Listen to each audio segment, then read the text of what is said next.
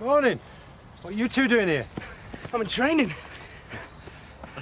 Pretty keen on this rugby lark, isn't he? Oh, it's more than a lark, Jack. Nah, if he keeps up his training, there's a good chance of turning professional. Are you serious? Yeah. Oh, a little help from me. And if the Cairns don't ship him off to Germany for the holidays. Well, they'll want to see him. He's their son. Oh, not if you have a word with him. Persuade him that he can stay here for the summer. What, me? Yeah, I'm serious. He's got real potential. I mean, if he works hard, there's a chance of a future in the game. You told him that? He knows what I think, yeah. Yeah, well, it doesn't matter what me or his mum and dad say. Kid's stubborn. He'll do what he wants.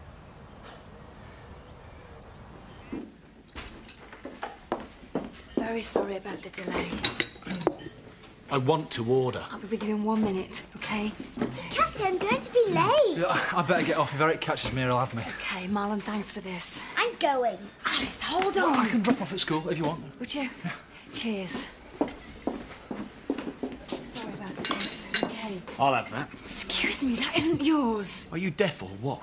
Only I've been waiting 10 minutes now. I beg your pardon. I said, are you deaf? It's a joke, is this?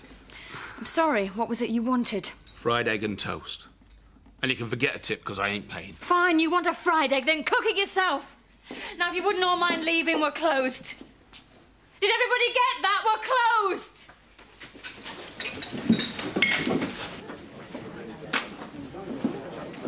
Capricorn, Sagittarius. What are you looking for? My pencil case. Look, if I could just... Aries. Says it's going to be a good day for romance. That stuff is a load of rubbish. No, it's not. This bloke knows all sorts. Well, he didn't know our house was going to burn down. Oh, give up. Come on, I'm going to be late. Anybody seen my paper? Here. Hey! Come on, we're going to miss the bus. All right, keep your knickers on.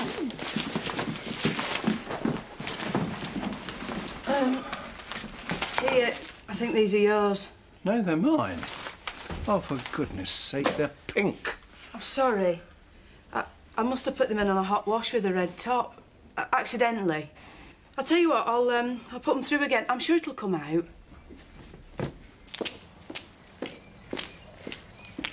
Didn't you get much sleep last night? No. No, thanks to you. So, any last-minute nerves? What about? Oh, yeah, the birthday party tonight. Completely forgot about it. Stop it. It's just a party, no big deal. And you're more nervous about it than I am. No, I'm not. I just want you to feel at ease. Morning! How's Kaiser? He's doing well. Whatever Zoe gave him seemed to do the trick. I'm just going to go and check on him now. Oh, Kim, this was in with the stud farm mail for some reason. Oh, what is it? The vet's bill for Kaiser. Oh, sorry, I'll sort it out.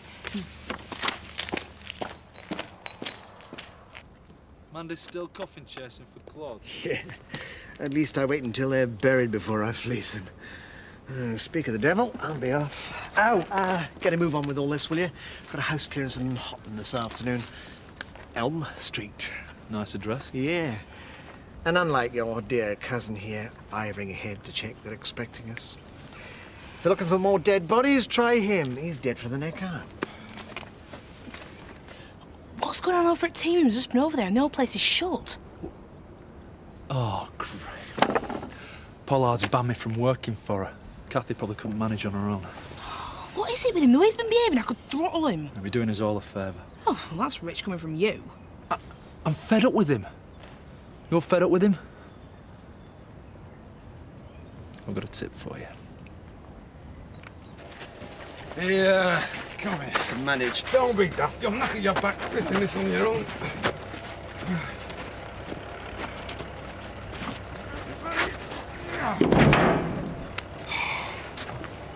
So, how's it going? I haven't had my head kicked in today, if that's what you mean. Look, sorry about that. I'm not going anywhere. So if you and your mates have a problem with that, you can deal with me. I can only afford a couple of quid. Every little helps. On the scrounge again, Vicar? Only the amount of money you've had off us? You must have more brass than the Granthorpe band. Hey, you lot busy? Only, I I need a hand with something. Are you sure? Only I've no funerals booked for today. Look, it was just a bit of bad timing, that's all. I mean, how was I supposed to know the poor woman hadn't been buried? Anyway, what's the problem when the folk's already dead? That's what Burke and Hare said. Well, don't worry, because it ain't nothing like that. Move yourselves! We ain't got much time. I honestly didn't think the treatment was going to cost quite so much. Look, if there's a problem with the bill, why don't you pay me half what you owe now, and the rest can wait. Well, the thing is, Zoe, I'm not sure I can even manage half. Pay whatever you can afford. I honestly don't mind. If you're sure. Of course I am. I'm not going to let you starve because of a vet's bill. Thanks. Come on, you. Short of money, Kim? Tell you what, I could lend you some. And take your pocket money. I wouldn't dream of it. Besides, you'll need it now Chris isn't paying you for treats. Right, buddy. Kelly, whatever you might think about Kim, she is still one of my clients, and I would appreciate it if you treated her that way. Sorry, I couldn't resist. Coming for some lunch? No, I've got work to do. See you.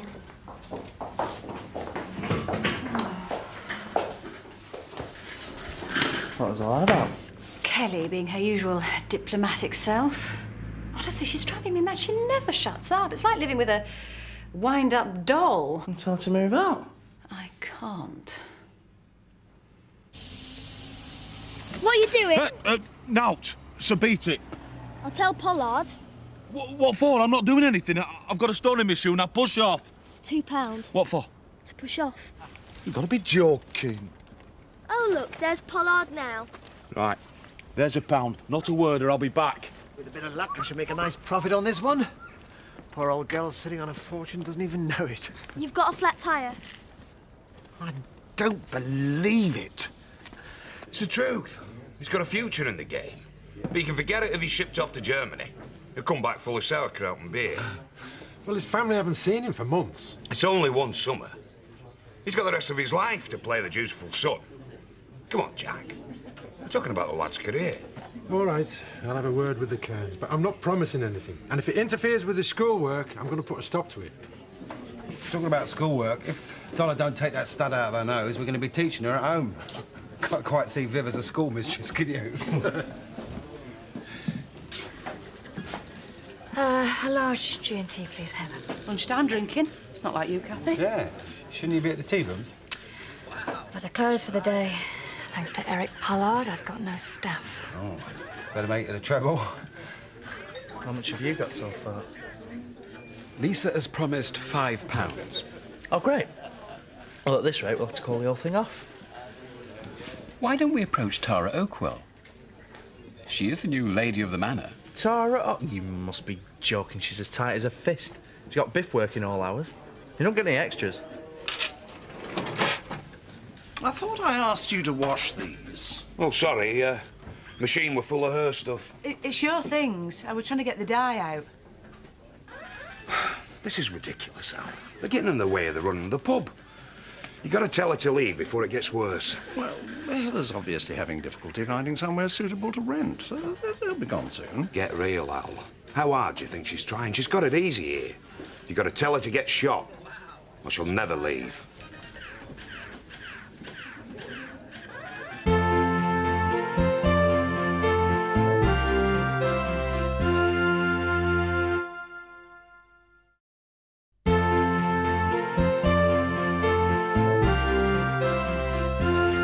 Madam, I bet she popped the tyre with that awful nose stud of hers. Just when we had a spare. Come on. Well, it looks like she's going out. Maybe she'll come back tomorrow. Oh, Mr. Pollard. Mrs. Bennell, sorry about the delay. But you're too late. No, we'll be quick, I promise you. I just want to check the list of items that we've got. Thank you very much. Just what I needed. What the hell are you... Oh, I've part of them around the bike. What are they doing here? I'm sorry, I tried to explain. That young lady got here before you. I've sold the contents to her. But we have an agreement. Not in writing. Miss Dingle made me a better offer. I'm sorry, Mr. Pollard, but you had your chance. Watch it, Al! Sorry, me foot slipped. Look, why don't we just leave it? There's nothing we can do. No, I want to know how you found out about this. Well, don't take an idiot. So how much are you going to give me for all this? I'm not giving you anything. Fine, sell it to a furniture dealer. She'll give me a fortune for this lot. No, wait. How much do you want? 150. That is daylight robbery. What, do you want the furniture or don't you? I'll give you 125. Oh, you can put that away, I want cash. Right. I'll give you 100, and that is your lot. Okay. It's worth a discount for the look on your face. Are you saying we've got to move out? Well, we did agree it was just a temporary arrangement. He put you up to this, didn't he? He didn't have to. You got free bed and board here. Even Al can see you taking the mick. Is that what you think? That I'm scrounging off you? No. I'm merely suggesting that you could perhaps try a little harder to find alternative accommodation. Fine. Well, I'll start now, shall I? Oh, I'm starving. What's for tea? Nothing. You'll have to get it yourself. I'm going out. Well, what about your shift? Terry'll have to do it. What's going on? Where are you going? I'm going to find us a house. Because thanks to him, we're being evicted. Right. I am not letting Mandy get away with this. Well, I don't see how you can stop her. I mean, like she said, you're being watched. I shall think of something, don't you worry. She's going to regret crossing swords with me. Eric, I want a word. Have to be snappy. Fun starts in a minute. I want us to go back to the old hours. My dear girl, we have an agreement. No, we have an arrangement. All right, we have an arrangement whereby you open 2 hours earlier and I open at 4 o'clock. It isn't working. I can't do breakfast without a chef. Well, hire one of your own. Marlon's spoken for. I can't afford to. Then you should have thought about that beforehand, shouldn't you? Eric, you are making my life a misery. Well, I'm sorry. But we have an arrangement. Now, you can't just back out because you're having a few difficulties coping. You want me to lose all this, don't you? Oh, Kathy, stop being so paranoid.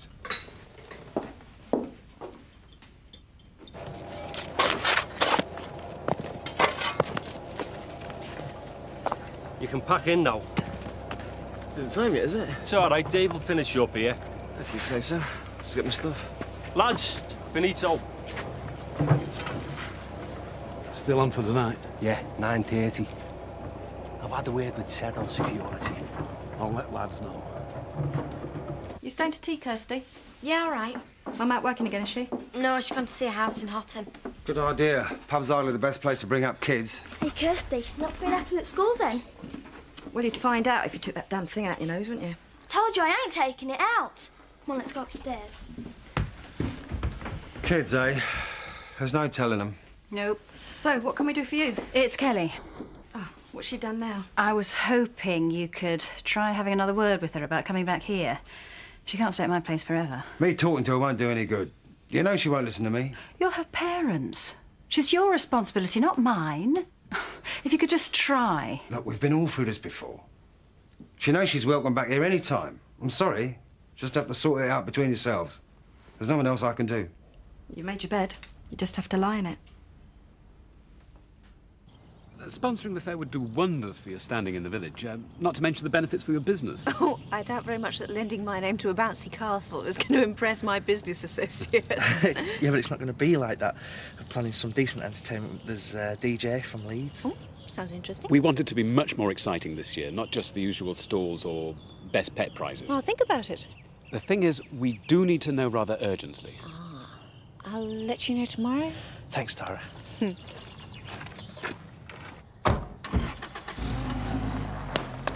Oh, very done.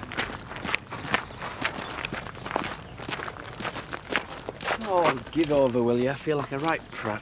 Well, you look lovely. Just like Mel Gibson, only shorter. Maybe this was a bad idea. Well, what's the problem? I thought you were looking forward to it. I don't feel comfortable. Relax. It'll be fine.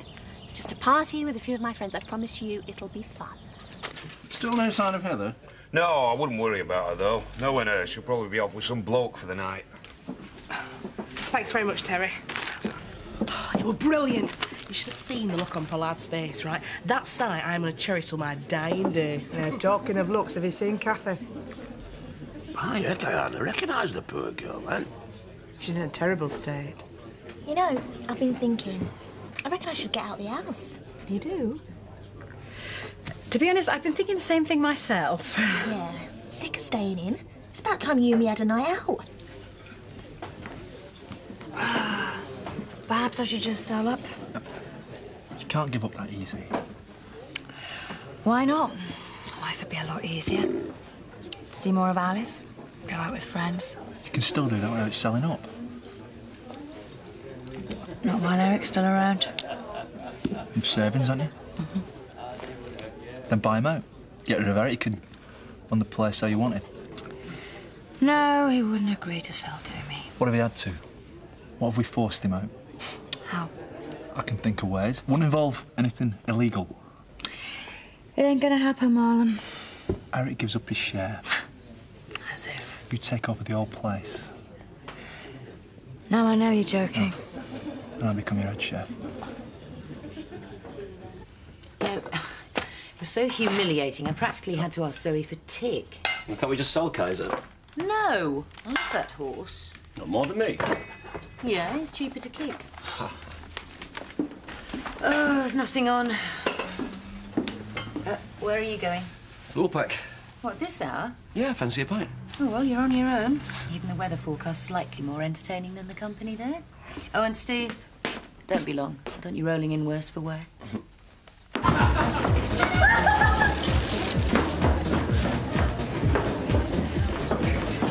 Well, I didn't expect it to be like this.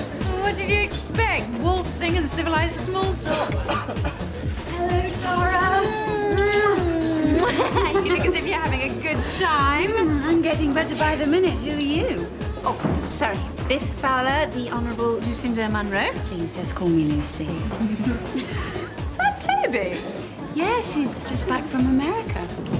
Oh, do you mind? I haven't seen him for ages. No, go on. Toby! So, how long have you and Tara been seeing each other? We're not exactly seeing each other. I'm a driver. Does that mean I can nab you for a dance? Let's just get one thing straight, shall we? I'm not for hire. Don't be so chippy. I didn't think you were. So how do you know, Tara? We were at school together. Until I got expelled. What for? Snogging the head of sixth form. It was a mixed school.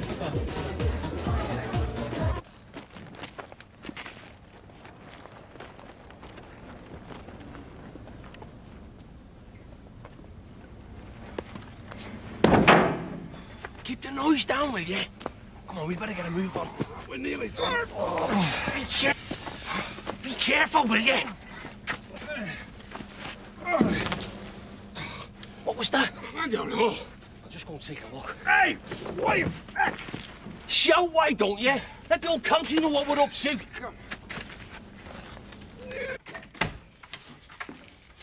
I think I'll go on up. OK. I'll lock up.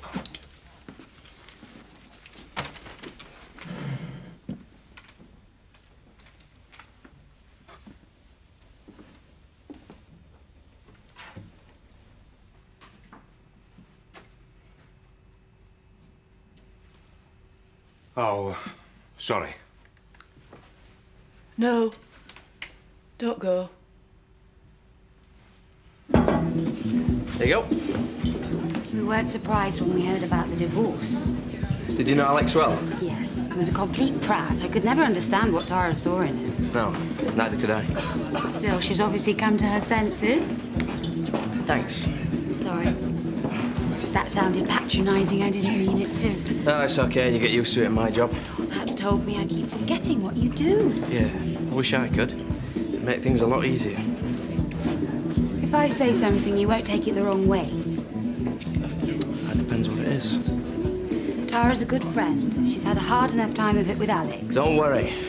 I'm nothing like Alex. I can see that. Look, I like Tara. She likes me. We're enjoying ourselves. End of story. I'm not after anything else. I could get Lynn if you like. No.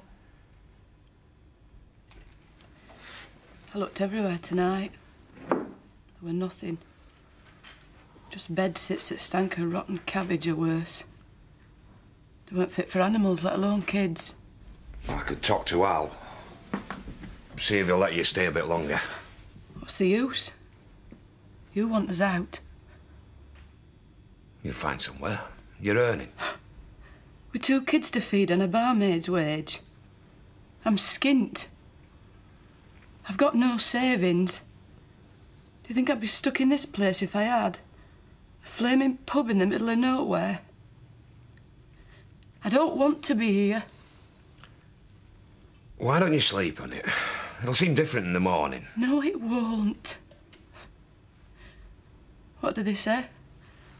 Things will always get better. That's a joke. They don't. They get worse for people like me. I haven't got the energy to go on like this anymore.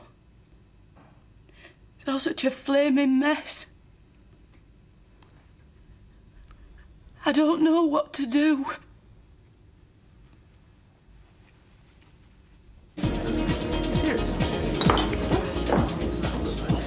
You two gossiping again? Well, Lucy's just been telling me how lucky I am. Yeah, quite right too. We better be going, it's late. Okay, I'll get a cab. Your place? Absolutely. Good talking to you, Lucy. And, don't worry. What was that about? Nothing. Biff was just putting me right on a few things. So, what do you think? You are a very lucky girl. He's gorgeous. I know. I've worked so hard trying to look after us all. But it's just one thing after the other. First my dad being ill. And the fire. Nothing ever seems to go right. I sometimes wonder if it's me. If I make these things happen. Of course you don't. It's just bad luck, that's all. 16 years worth.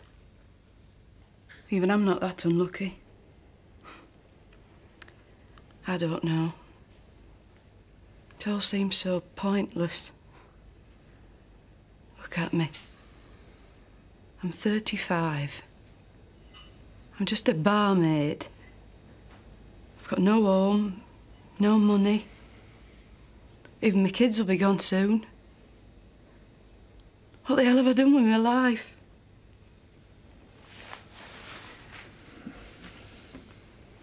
I didn't want it to be like this. I wanted a nice home, my own family, decent bloke. I get so frightened, wondering what's going to happen next, thinking how I'm going to cope on my own. I can't stand it being this lonely. I know. It's been so long just having somebody holding me. Hey.